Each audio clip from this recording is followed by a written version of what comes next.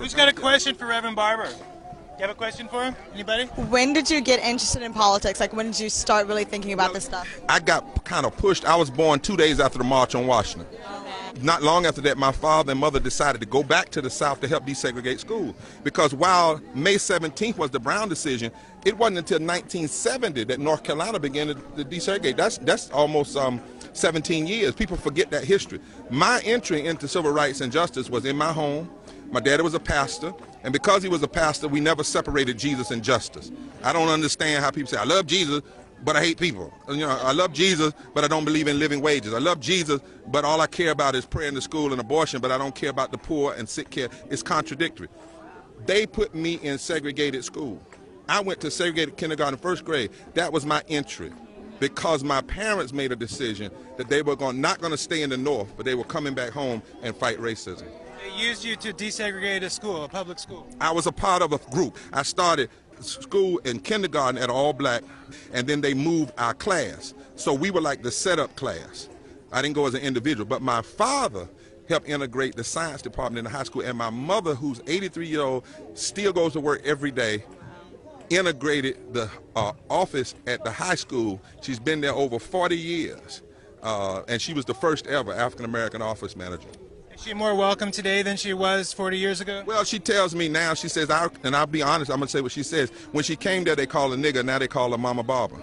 And I asked her, why don't you go home? You're 83 years old. She said, when I came there, they didn't want me. Now I'm going to stay long as I want to stay. Who else has a question for Reverend Barber?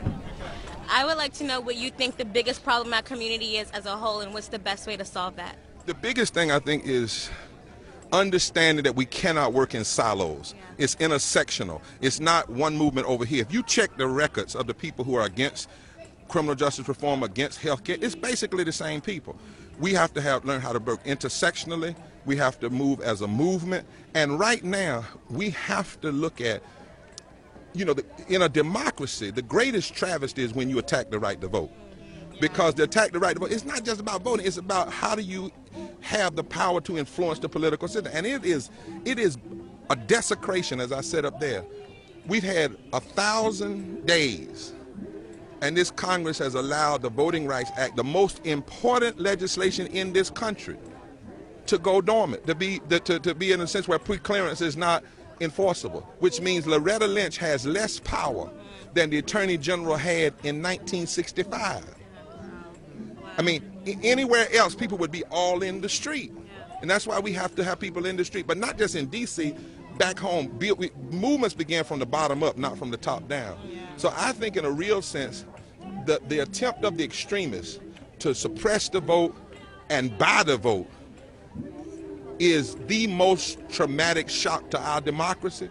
But our fight to free the vote is the most powerful movement right now in this moment.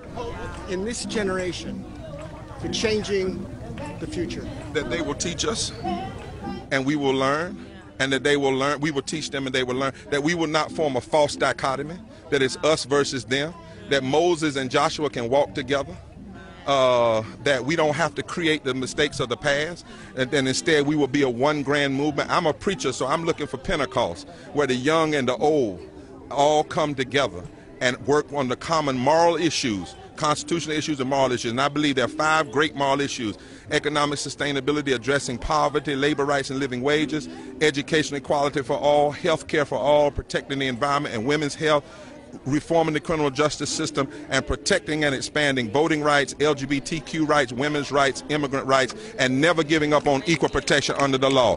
I think that's a grand moral agenda that should not be the agenda of the old or the agenda of the young. It should be the agenda of the freedom fighters. And we don't have to pass the baton when you're dead.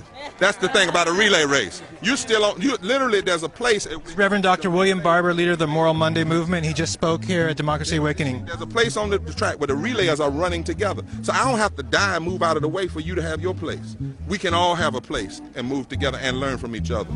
Reverend Barber, can you talk about your book, The Third Reconstruction, and kind of bring us to the moment where we are in history today and where it falls in that line? Every young person here, if I could ask you one thing, study either my book or Eric Foner. Go read about the first Reconstruction and how the South changed when blacks and whites came together in the 1800s passed some of the most progressive voting laws and educational laws. Then it came under attack by an immoral deconstruction calling themselves the Redemption Movement, and they tore it apart.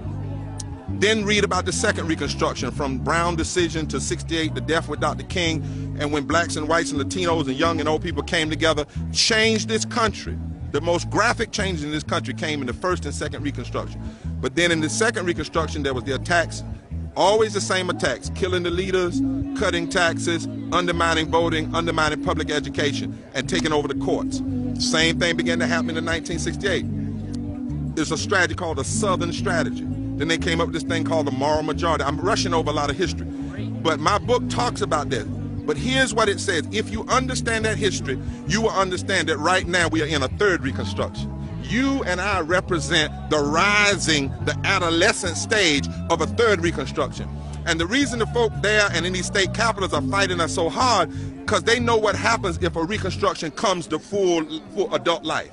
They know what happened in the 1800s. It changed. They know what happened in 1900. So they're trying to stifle and stunt this Reconstruction. We can't let it happen. And it has to be built as an intersectional, deeply moral, deeply transformative, anti-racist, anti-poverty, pro-justice, moral movement where we move together and we never give up on our democracy. You are the third Reconstruction.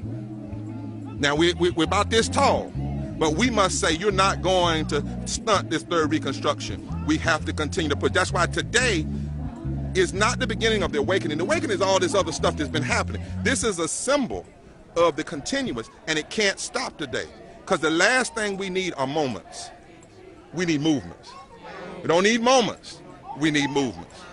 The ending of the first Reconstruction, it ended in a tremendous wave of violence and terror, and it meant that the victors, which are basically the former Confederate generals and the former planters, the former slave owners, wrote the history about the first Reconstruction, and the misconceptions still affect us today. What can you do to unpack some of that? Well, that's one of the reasons I wrote the book, and one of the reasons Dr. Fauna and others are coming back out. You're right, there's a whole school that wrote that the Reconstruction was bad, but the Reconstruction was deconstructed by those who did not love America moving more closer to its ideals.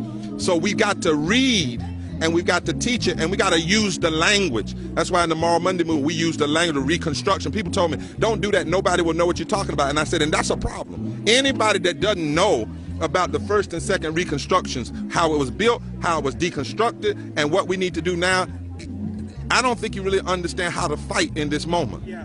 So knowledge is power. The use of knowledge is sure enough power. Yeah. And so I'm saying to these, do not, when you come into activism, don't act as though you have to build all the knowledge from zero. Don't ever act like nobody knows anything before you. Know this history and know that it was young people that were the leaders in the first Reconstruction and the leaders in the second Reconstruction, and you must be leaders in this third Reconstruction. And lastly, remember what they said in South Africa: only a dying mule kicks the hardest. Sometimes it is the way that your enemy pushes back against you that tells you your own power. If we weren't powerful, they wouldn't be trying to take the right to vote. If we weren't powerful, they wouldn't keep trying to fight for 15. If we weren't powerful, they would not try to buy off election. They know that this extremism and its hold on this country is dying. And we don't have to be hateful about that. We don't have to hate people. We don't need that. Love and truth are the greatest weapons we have, as long as it's connected to an organized movement. You are the Reconstruction. Thank you. Okay. Take care. Take care. Love y'all. All right. Right across the